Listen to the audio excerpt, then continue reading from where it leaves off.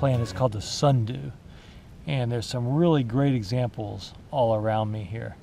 But what's interesting about this plant is it doesn't consume the insects for food or as an energy source, just strictly the nutrients that they possess, like all the other carnivorous plants that are out here.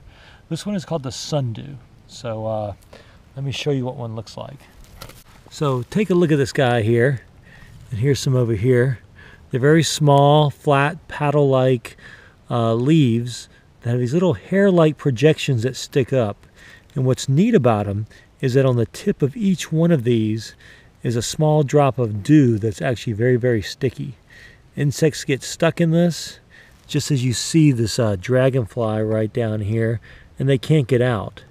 Eventually they die, their body starts to break down, and those nutrients are released, and these plants take them up, mainly the nitrogen, the phosphorus, the potassium, and so forth. All those nutrients that are necessary for all plants.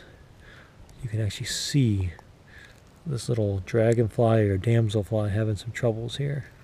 All right, yesterday I talked to you about the sundew of the insectivorous plants. Today I have a bladderwort I want to show you.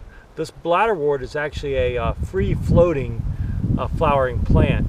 It has a central stalk with a yellow flower, and then below it, at the surface of the water, just under the water, are these like spokes that stick out in all directions, and then from those are the bladders, create a vacuum so they kind of get squished in, and then when a trigger occurs, they quickly inflate, sucking in the water in whatever triggered this response. So let me show you what one of them look like right here.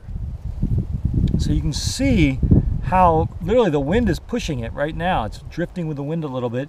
You can see the spokes that stick out at the surface of the water, and I don't know how well you can see the actual bladders, but I can see some right there.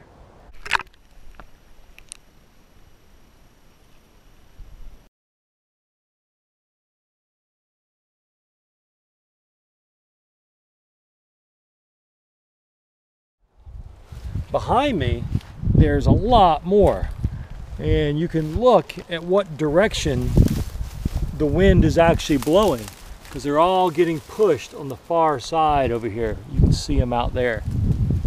All these yellow flowers are what we're looking at. Here's two more up close.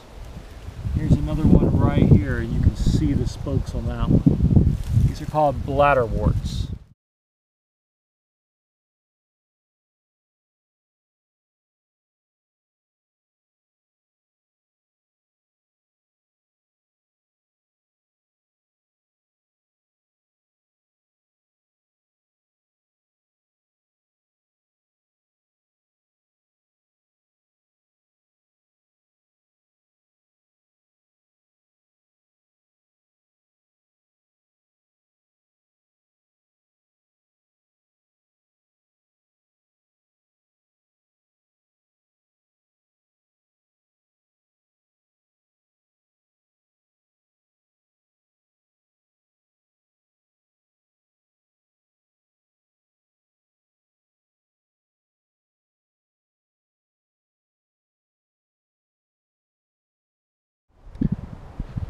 All right, it's taken me a few days, but I finally found the third insectivorous or carnivorous plant out here on the edge or in the Okefenokee Swamp.